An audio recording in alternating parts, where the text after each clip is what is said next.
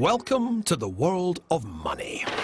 Bread, cash, dosh, dough, loot, lucre, moolah, the readies, the wherewithal. Call it what you like. Money can break us, or it can make us. In the past year, it's certainly broken more than a few of the biggest names on Wall Street and in the City of London. And while former masters of the universe crash and burn, the rest of us are left worrying if our savings would be safer in a mattress than in a bank. The great financial crisis that began in the summer of 2007 has most of us utterly baffled. How on earth could a little local difficulty with subprime mortgages in the United States unleash an economic tsunami big enough to obliterate some of Wall Street's most illustrious names, to force nationalizations of banks on both sides of the Atlantic, and to bring the entire world economy to the very brink of recession, if not downright depression? Shouldn't this series be called The Descent of Money? Well, I want to explain to you just how money rose to play such a terrifyingly dominant role in all our lives. What's more, I want to reveal financial history as the essential backstory behind all history. Banks financed the Renaissance, while the bond market decided wars.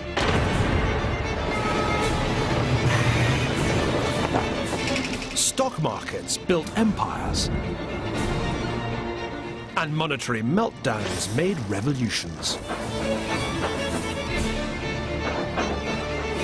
From ancient Mesopotamia right down to present-day London, the ascent of money has been an indispensable part of the ascent of man. But money's rise has never been a smooth upward ride. As we'll see, financial history has repeatedly been interrupted by gut-wrenching crises, of which today's is just the latest. From the fluctuating prices of the homes we own to the high-speed industrialization of China, the power of finance is everywhere we look, and it affects all of our lives. But are you in on the secret? Do you know what causes a bank run, or a monetary meltdown, or a stock market crash? Can you tell the difference between a subprime loan and a prime loan? Well, I think these financial technicalities only really make sense once you know where they came from. And that's why financial history is of more than merely academic interest. Not knowing this stuff can seriously damage your wealth.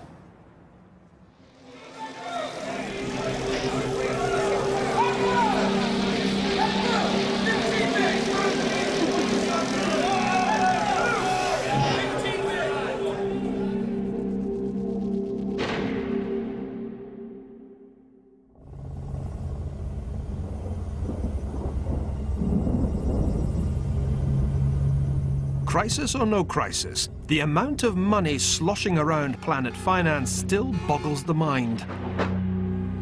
By one measure, the US stock of money is now $8.7 trillion, up 12% since last year. And some people are still pocketing a huge share of that cash. Last year, despite the onset of the biggest financial crisis since the Depression, his hedge fund paid George Soros a cool $2.4 billion. That's roughly 41,000 times more than the average American family earned. As they say on Wall Street, way to go.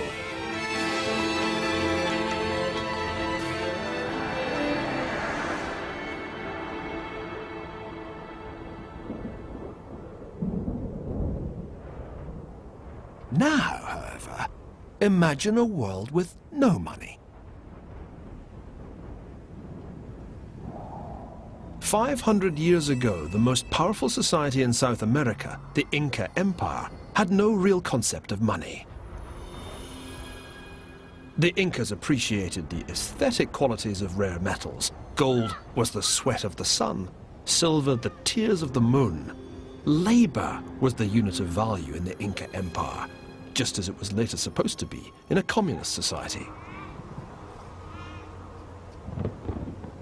But in 1532, the Incas ran into a man whose hunger for money had led him across an ocean. Francisco Pizarro and his fellow conquistadores had come from Spain to what they called Upper Peru, inspired by the legend of El Dorado, the realm of the gold-covered king. After defeating the Inca army at the Battle of Cajamarca, their quest began in earnest. At Potosi, in what is now Bolivia, the Spaniards struck it rich. They discovered the Cerro Rico, literally, the rich hill. Towering nearly 16,000 feet above sea level, it was a money mountain.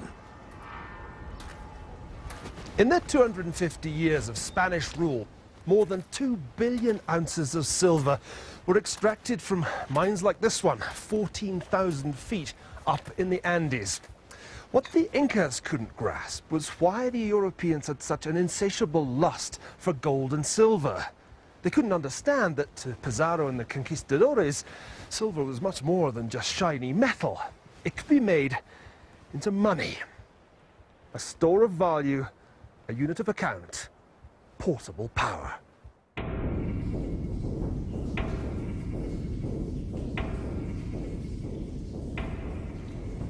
I must say, I find this place pretty harrowing. The Spaniards had a system of forced labor, which meant that every able-bodied male in the native population had to do a stint down these mines. And you can see why 1 in 8 of them didn't survive the ordeal.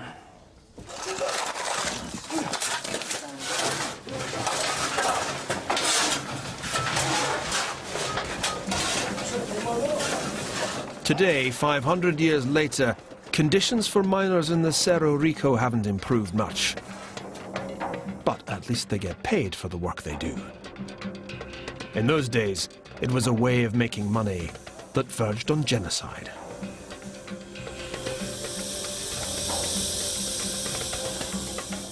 The silver ore was ground up, refined with mercury, and then shipped to Europe as bars and coins. Empire, it seemed, had made the Spanish crown rich beyond the dreams of avarice.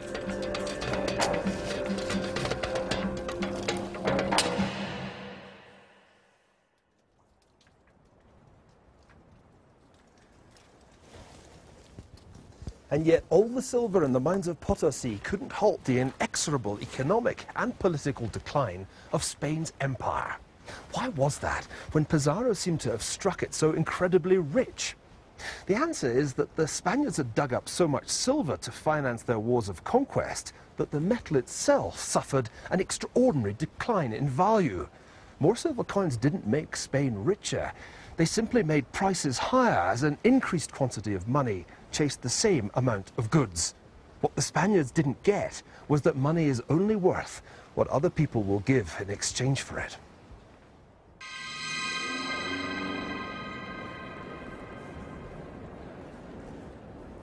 And whether money takes the form of silver coins, seashells, bars of gold, or banknotes, that's been true from ancient times right down to the present day.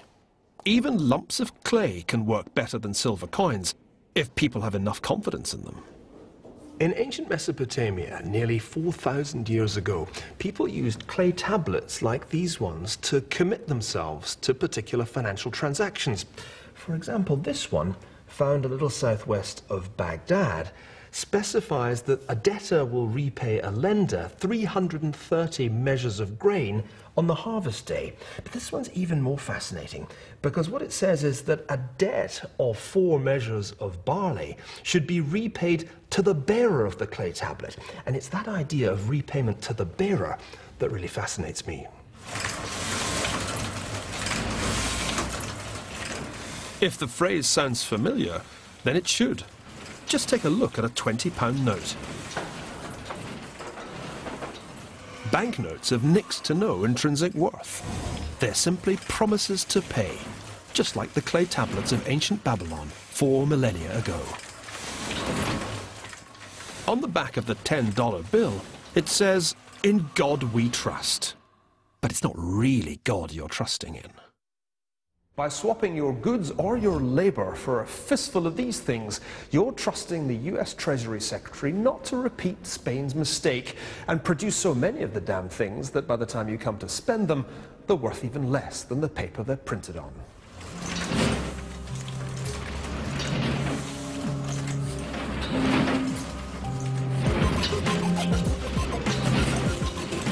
Today, we're quite happy with paper money. Even more amazingly, we're happy with money we can't even see. Millions of dollars pass through this woman's hands every day. Or rather, across her computer screen. She's a foreign exchange dealer whose business is literally buying and selling money. Each day, around $3 trillion changes hands in transactions like these around the world. And it's all built on trust. It has to be when you can't even touch the stuff. That's what the conquistadores got wrong. They failed to see that money is about trust, even faith.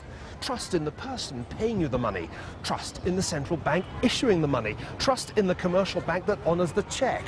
Money isn't metal, it's trust inscribed, and it doesn't much matter what it's inscribed on. Paper, silver, clay, or a screen, provided the recipient believes in it.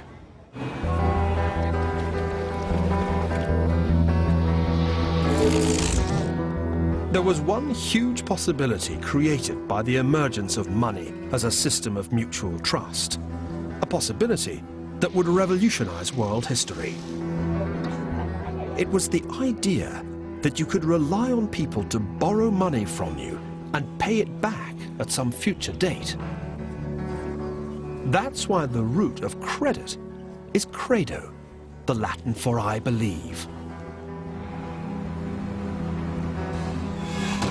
Without the invention of credit, the entire economic history of our world would have been impossible.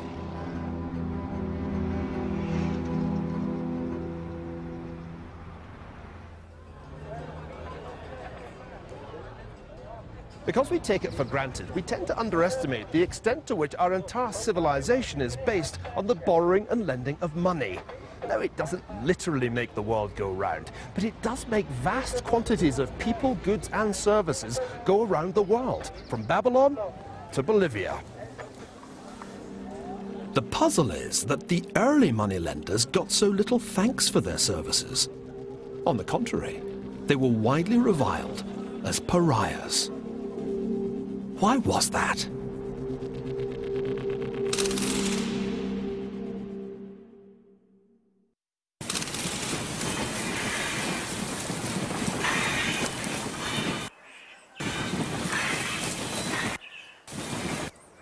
Welcome to northern Italy in the year 1200 AD. A land divided into multiple feuding city-states. A land where trust was in rather short supply.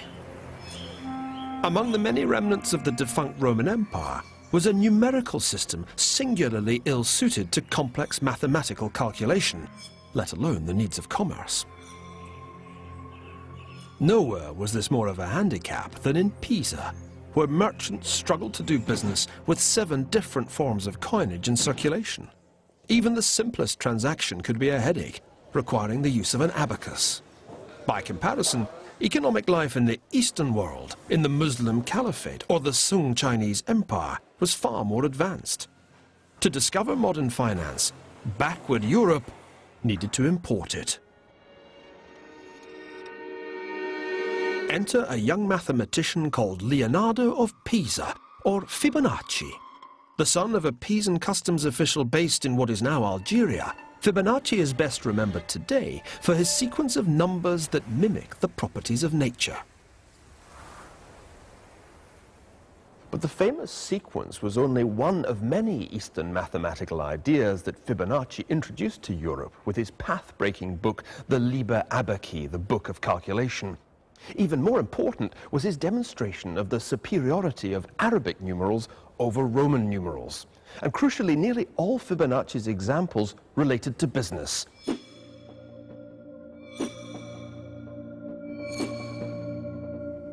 Since Roman times, Europeans had been struggling to do simple arithmetic with these.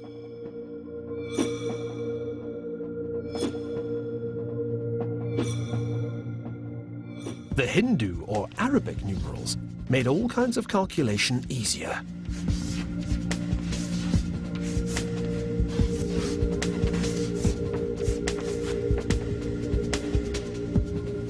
In particular, Fibonacci showed how the new methods of calculation could be applied to commercial bookkeeping, to currency conversions, and crucially, to the computation of interest. Just imagine trying to work out percentages in Roman numerals. Fibonacci's Liber Abaci made it child's play. This was to be the application of mathematics to making money.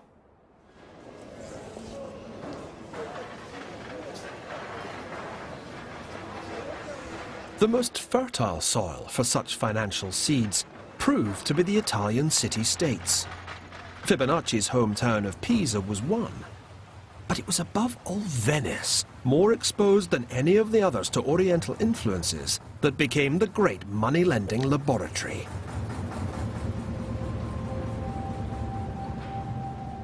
And the home of literature's most notorious moneylender, Shylock, in William Shakespeare's The Merchant of Venice. May you stead me? Will you pleasure me? Shall I know your answer? Crucially, Shylock's only prepared to lend the money if Bassanio's friend, the merchant Antonio, is providing the security. 3,000 ducats for 3 months, and Antonio bound. Your answer to that? Antonio is a good man. By good, Shylock doesn't mean virtuous. He means good for the money he's about to lend Bassanio. In other words, creditworthy. Have you heard any imputation to the contrary? Oh, no. My reason in saying that he is a good man is to have you understand me that he is sufficient. 3,000 ducats. I think I may take his bond. With any loan, things can go wrong. Ships can sink. And that is precisely why anyone who lends money to a merchant, if only for the duration of an ocean voyage, needs to be compensated. We usually call the compensation interest, the amount paid to the lender over and above the sum lent, or principal. Overseas trade of the sort that Venice depended on couldn't operate without such transactions, and they remain the foundation of international trade to this day.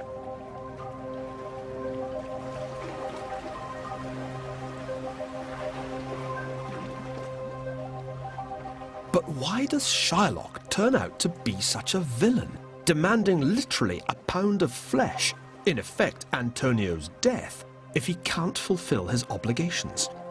Why is Shakespeare's moneylender so heartless, the original of that blood-sucking financier who recurs time and again in Western literature?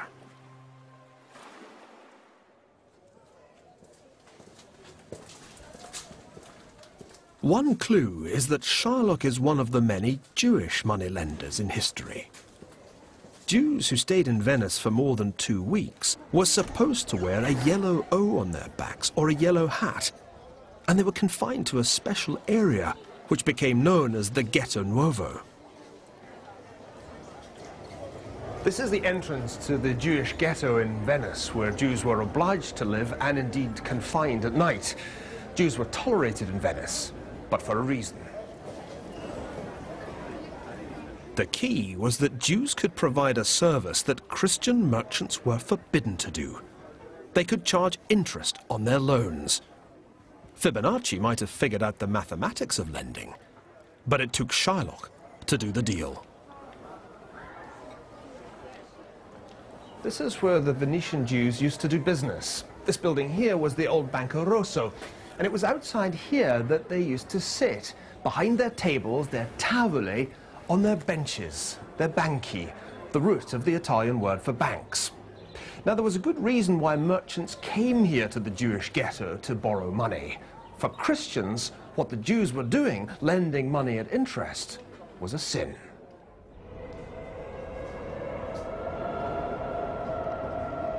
The medieval church's laws against usury, charging interest on loans, were a major obstacle to the development of finance in Europe.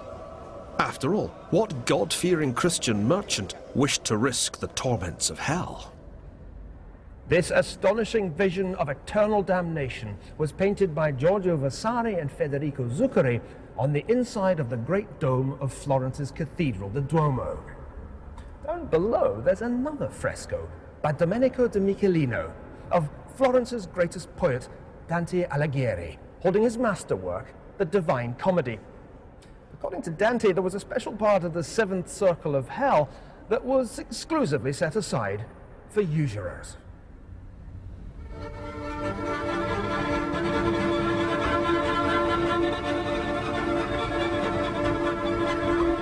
There, the moneylenders were eternally tortured with scorching earth and freezing snow, their necks weighed down with bulging purses. Jews too weren't supposed to lend at interest, but there was a convenient get-out clause in the Old Testament book of Deuteronomy, chapter 23. You weren't supposed to lend to your brother at interest, but to a stranger, well, that was a different matter. In other words, a Jew couldn't lend to a Jew, but he could lend to a Christian. The price the Jews paid for performing this service was social exclusion. Hence the ghetto, and hence the centuries-long association between Jews and finance, one of the few forms of economic activity from which Jews were not once excluded. In the end, of course, Shylock is thwarted, for although the court recognizes his right to a pound of flesh, the law also prohibits him from shedding Antonio's blood. And because he's a Jew, the law also requires the loss of his goods and life for so much as plotting the death of a Christian. He only escapes by submitting to baptism. It turns out to be a risky business to be a moneylender.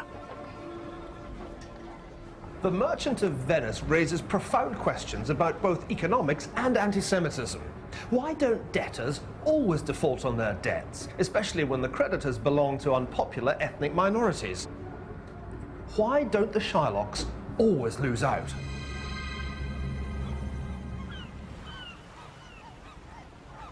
To get a better idea of how primitive money lending works, you don't need to travel back in time. There are plenty of modern-day Shylocks remarkably close to home. And they don't need to be Jewish to suffer a similar fate to Shylock.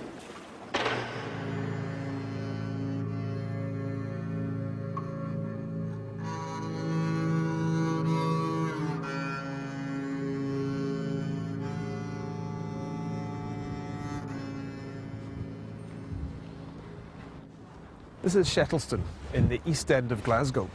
It's actually where my grandmother used to live. And I think with its distinctive steel shuttering, it's one of the grimmest places in the whole of Western Europe. In fact, average male life expectancy here is just 64, which is slightly worse than Bangladesh. That means that the average Shettlestonian doesn't actually live long enough to collect his state pension. You might think nobody would be mad enough to try and provide financial services here, but someone does.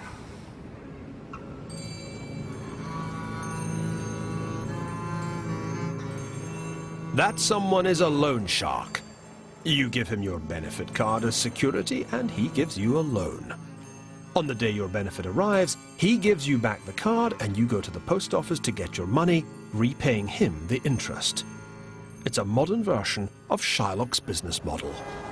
Usury is alive and well and living in Scotland.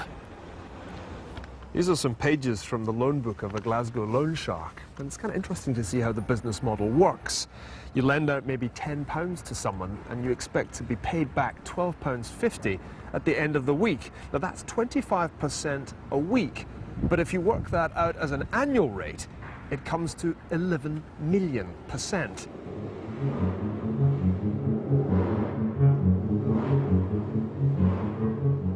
So why do people scraping by on just £5.90 a day pay such horrendous interest on loans? These surely are loans you'd be mad not to default on. Here in Glasgow, defaulting on your loan is highly inadvisable. You won't literally lose a pound of flesh, but grievous bodily harm isn't an unknown consequence of letting down the loan shark.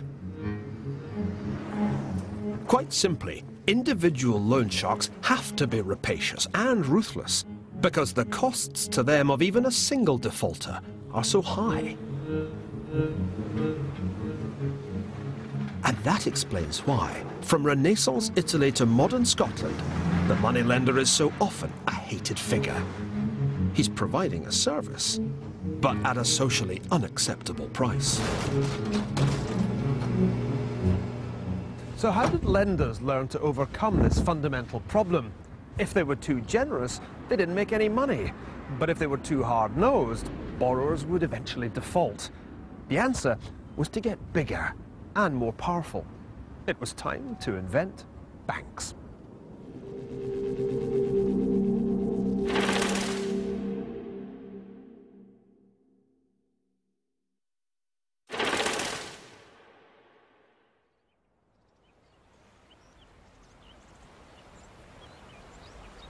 In 15th century Italy, the key financial service of providing credit moved out of the ghetto to become the legitimate preserve of banks. This transition was symbolized by the rise of one family, the Medici. With their ascent, credit came of age. Money lending ceased to be disreputable. It became glorious, and the foundation of a new kind of power. The dazzling legacy of the Medici family's power still surrounds you in Florence today. In the space of 400 years, 2 Medici became queens of France, 3 became pope. Appropriately, it was Machiavelli, the supreme theorist of power, who wrote their history. Perhaps no other family left such an imprint on an age as the Medici left on the Renaissance. You might even say that they paid for the Renaissance, their patronage running the gamut of genius from Michelangelo to Galileo.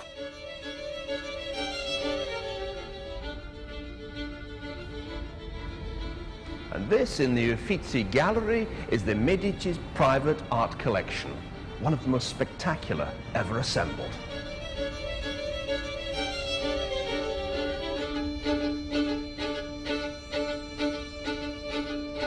What the millions of tourists who flock here generally forget to ask is how the Medici paid for all this.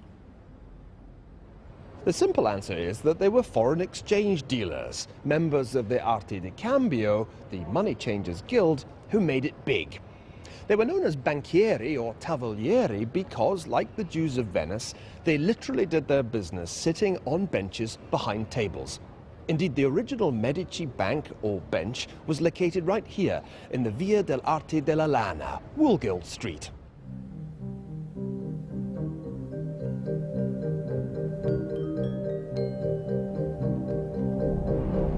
Prior to the 1390s, the Medici were Florence's answer to the Sopranos, a small-time clan notable more for low violence than for high finance. In a 17-year period, no fewer than 5 Medici were sentenced to death by the criminal courts for capital crimes. Then came Giovanni di Bicci de' Medici. It was his aim to make the Medici totally legitimate. Part of the secret of his success was an ingenious bit of creative accounting that got the Medici off the hook of the anti-usury laws.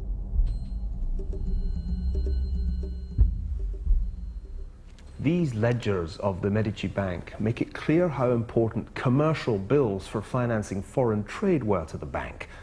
True, the church prohibited the collection of interest on loans, but there was nothing to prevent a shrewd trader from making money on transactions like these, which involved multiple currencies.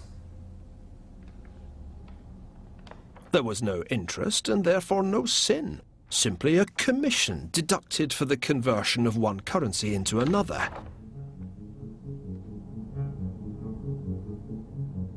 If money was advanced to a particular trader for any length of time, the commission was that bit larger.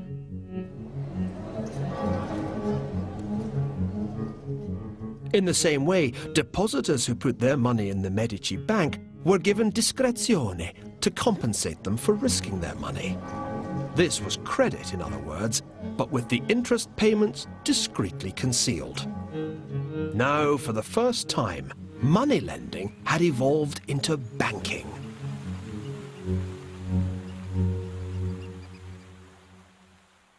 The real story of the success of the Medici Bank can be found here in the Libro Segreto, the secret book of Giovanni de' Medici. The key was not so much size as diversification. Earlier Italian banks had been monolithic and very vulnerable to default by a single bad borrower. But the Medici Bank was made up of multiple interlocking partnerships, each in some measure independent of the rest. It was this decentralization that was the key to their astonishing profits. Under Giovanni's guidance, the Medici banking network extended from Florence to Venice to Rome. The scale and diversity of the Medici's operations was the key to reducing the risks of money lending, and therefore also the costs to borrowers. That's the essential difference between loan sharks and banks, between Shylock and the Medici. And here's the proof that it worked.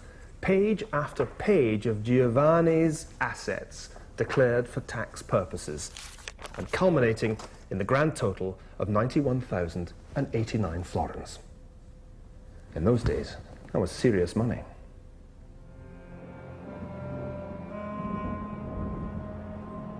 When Giovanni died in 1429, his last words were an exhortation to his heirs to maintain his standards of financial acumen. His funeral was attended by 26 men of the name Medici, all paying homage to the man who had made the business of banking respectable and profitable, as it had never been before. For his son Cosimo, the accumulation of wealth combined seamlessly with the accumulation of power. Within 20 years of his father's death, Cosimo de' Medici was the Florentine state. As the Pope himself put it, political questions are settled at his house. The man he chooses holds office. He it is who decides peace and war and controls the laws. He is king in everything but name. This Botticelli is mainly famous for the beauty of its young subject, but it's actually intended as a tribute to a dead banker, Cosimo de' Medici. That's him there on the medallion, and you can just make out the inscription Pater Patriae, the father of his country.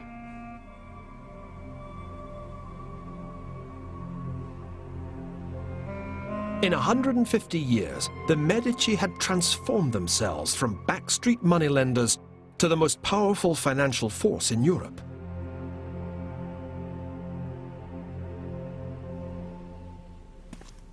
But it's this painting, Botticelli's Adorazione dei Magi, which more than any other captures the transfiguration of finance the Medici had achieved. On close inspection, the three wise men are Cosimo de' Medici washing the feet of Christ, and his sons Piero and Giovanni. The young man on the left is Lorenzo. The painting had been commissioned by the head of the Bankers' Guild as a tribute to the family. Perhaps it should really have been called The Adoration of the Medici. Having once been damned, bankers were now close to divinity. Nothing could better illustrate the extraordinary ascent of money. For what the Medici had achieved was nothing less than the birth of modern banking. Others had tried before, but the Medici were the first bankers to hit the political big time. And they did it by learning one crucial lesson. In finance, small is seldom beautiful. By making their bank bigger and more diversified, the Medici had found a way of spreading their risks. And by focusing on currency trading rather than just lending, they'd reduced their exposure to defaults by borrowers. For Cosimo and his family, it was a truly beautiful business model. Yet not even the Medici were invulnerable. The bank suffered heavy losses as a result of over-generous loans to blue-blooded debtors who felt no compunction about defaulting on their obligations and telling the bankers to get lost.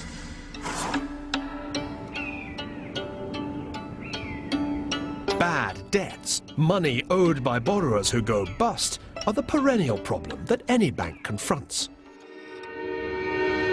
Yet for a time, it seemed as if modern bankers had solved this age-old problem. They really thought they were smarter than the Medici.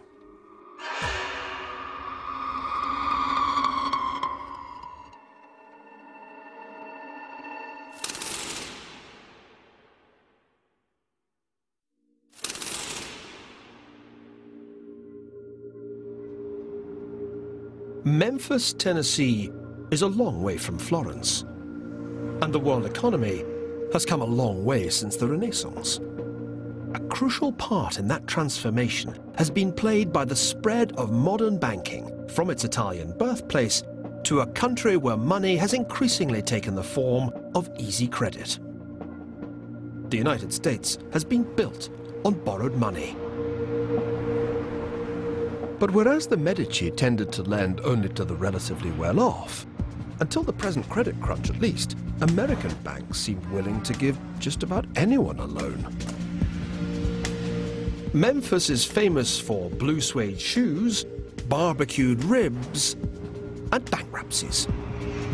You can tell people here are a little, how shall I say this, a little subprime.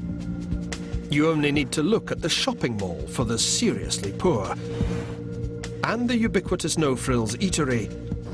Then there's a tax advisor who can tell you how to claim your low-income credits. A shop where you can borrow money on the equity you own in your car. And a place where they'll give you an advance on next week's paycheck. Not to mention a pawn shop the size of a department store. And finally, when you've no possessions left to pawn or to sell, there's just one option left, and that's to head on down to ZLB Plasma, where you can sell your own blood for $25 a pop. Talk about being bled dry. It's amazing, really, an entire economic sector based on people who are broke.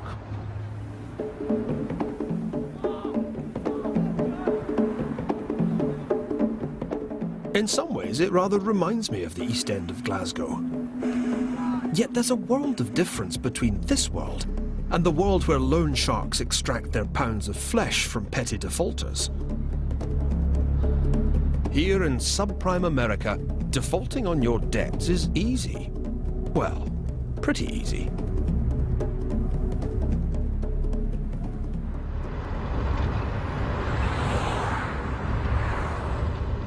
This is Richie. He's in the repo business, snatching cars from under their owners' noses when they haven't made their payments. And he grabbed that bolt action and went, and I watched the rifle shell go into the barrel.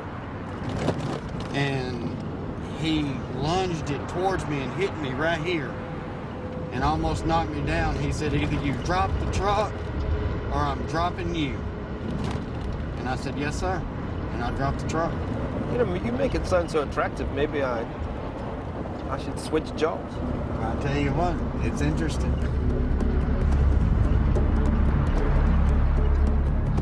In the bankruptcy capital of America, repossessing cars is a routine matter.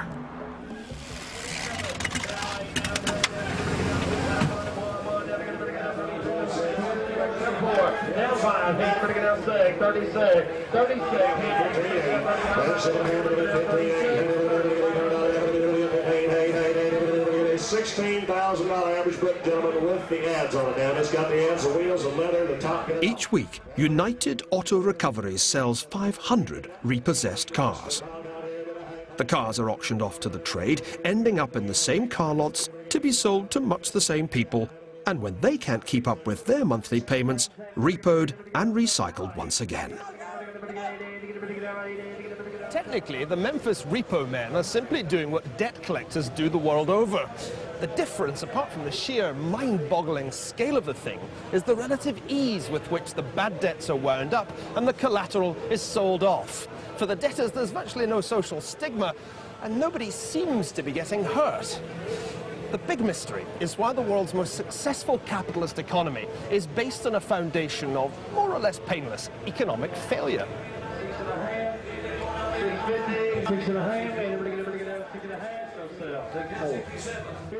Here in Tennessee, when the house has been stripped bare and the repo man has taken your car, you end up in the hands of one of Memphis's bankruptcy lawyers, along with around 13,000 other people who filed for bankruptcy here in the past year. Because that's what's one thing that's making you bumping your payments up so high. Every week, bankrupts gather here with their lawyers to hammer out deals with their creditors. There's even a fast-track lane.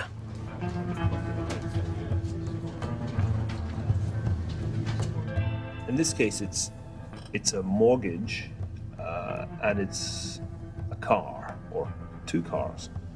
I can't see anything else in there that they're having to pay off. Actually, there are 3 cars. 3 cars. Yeah, third car is the neighborhood title loans has a lien on that car. They are holding the title. So, putting this really simply, what were they supposed to be paying, and what are they now paying? Okay. So that payment was reduced from $241.11 down to $107. Okay. Quite an improvement. Cutting your monthly obligations by more than half.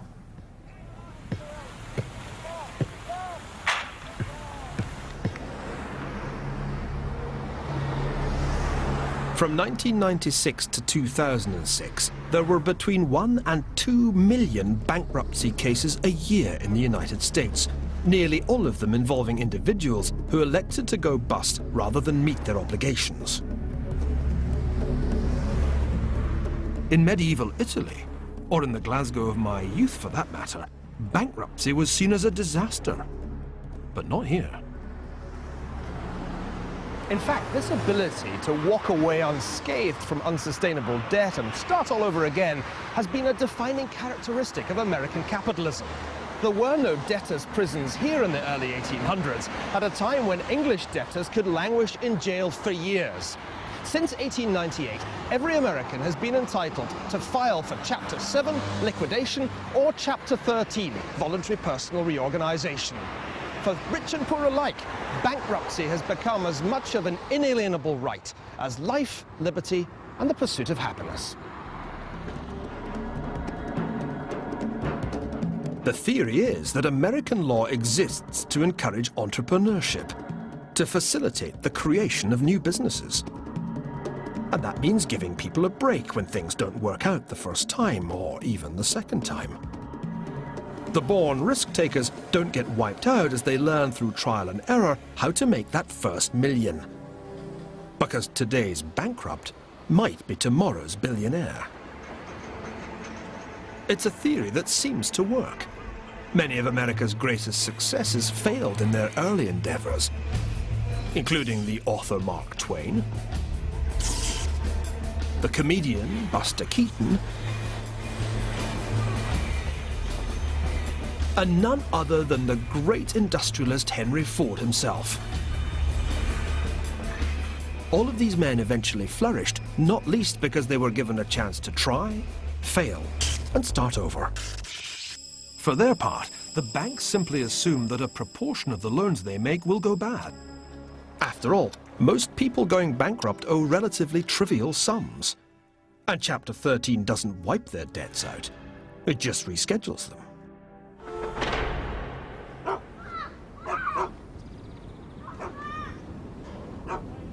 So it's a mistake to think, as Shakespeare's Antonio did, of moneylenders as mere leeches, sucking the life's blood out of unfortunate debtors.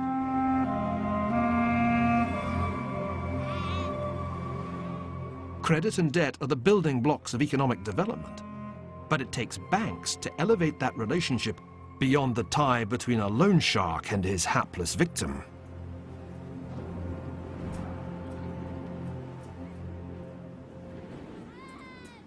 It's only when borrowers like the ones on this Glasgow housing estate have access to efficient credit markets that they can escape the clutches of the Shylocks and the loan sharks. It's only when savers can put their money in dependable banks that it can be channeled from the idle to the industrious. But wait, I hear you ask. If banks are the answer, how could so many have collapsed so spectacularly in the past year, throwing the financial world into turmoil? To understand why bad debts in places like Memphis could cause such chaos, you need to understand how the relationship between banks and borrowers broke down as loans came to be securitized and sold on to unwary investors.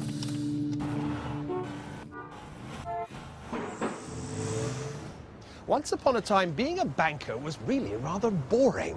You lived by the 3-6-3 rule, which meant you paid 3% on deposits, collected 6% on loans, and were on the golf course by 3 o'clock. But in our time, banking became really rather too interesting. A whole series of financial innovations made it possible for common or garden loans to poor folks in places like Memphis to metamorphose into weird and wonderful things with names like collateralized debt obligations. Well, this financial alchemy, turning lead into gold or toxic waste into gilt-edged securities, was only possible because the ascent of banks was followed by the ascent of the second great pillar of the modern financial system, the bond market.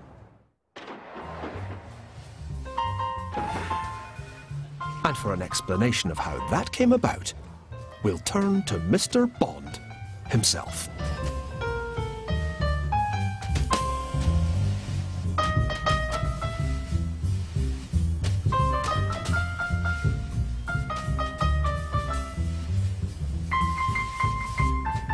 And there's more next week at 8. Details coming up. The accompanying book to the series, The Ascent of Money, The Financial History of the World by Niall Ferguson, is available now, priced £25. Kirsty, with a tale to tell about her own negative equity. Back with Phil on Location, Location, Location, a survival guide, next.